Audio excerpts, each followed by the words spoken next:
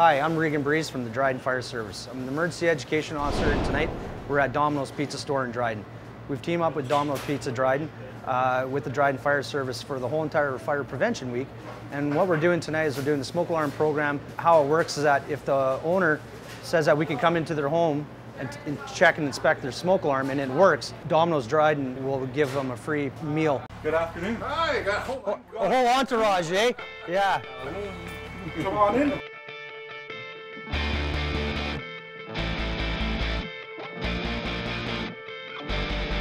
This smoke alarm here, this is a hardwired smoke alarm. This one here runs off the power from the house itself.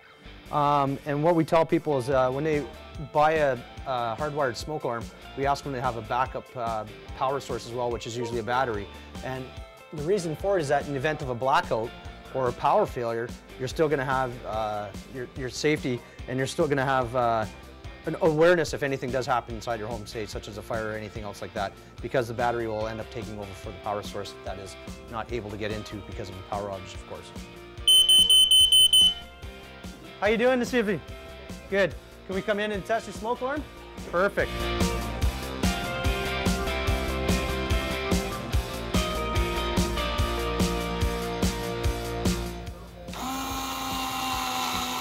Every story within a home is required to have a working smoke alarm. So what we're going to do is we're going to put one out in the open where potentially the bedrooms could be, so that in the event that a fire does start in the basement, it'll be quick detection for the people that are within the bedroom area, be able to wake up and evacuate the house really quick. And the reason for that is because a home can basically be engulfed in flames within 3 minutes. Can we come in and test your smoke alarm? Right on, perfect.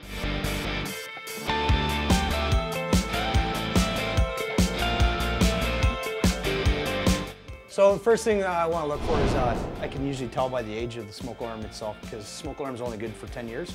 If it's really discolored, it usually indicates that it's been up on the ceiling for quite a long time. I also look for the location now where it's been installed, because a lot of people don't understand where they should be installed. They install them in places where there's dead airspace, which wouldn't really help you out. And we want to put it in an area that's going to give us the best detection. Some people put them in front of washrooms, which at the same time steam will be a nuisance for this alarm, and they'll keep making it going off all the time. And with that being said, with the alarm being activated all the time, it actually kills the battery a lot sooner as well too. So a lot of people say change the batteries once. We like to remind people to change batteries twice a year. So it makes the beep, works.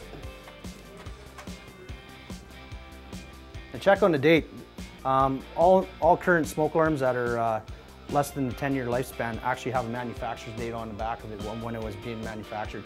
So this one here tells me that it was manufactured on June 1st, 2011. So from there on, we're good till 2021. So this gentleman's safe here.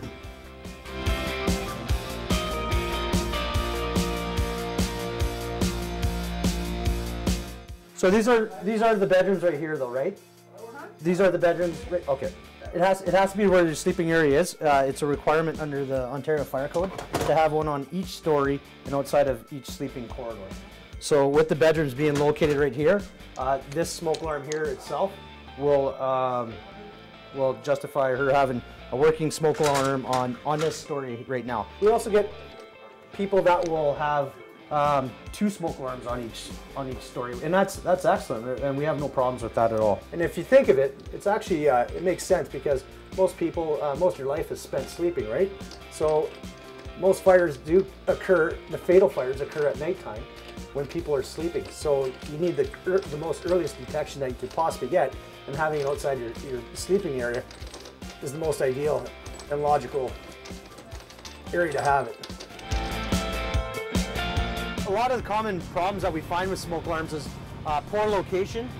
Also, people just don't have the education that smoke alarms are only good for 10 years. The device inside, the mechanism that's inside the smoke alarm could get clogged, dusted up by pet dander if you have a pet, spider webs.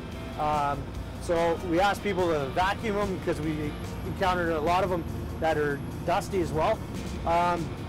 There's just a whole pile of them, and even with you being with us tonight, you can see how busy we are just with smoke alarms itself, and some people don't even have them. And we're trying to do it tonight, is educate them and tell them that smoke alarms are the law, It's a requirement under the Ontario Fire Code, and it's a $235 ticket right off the bat.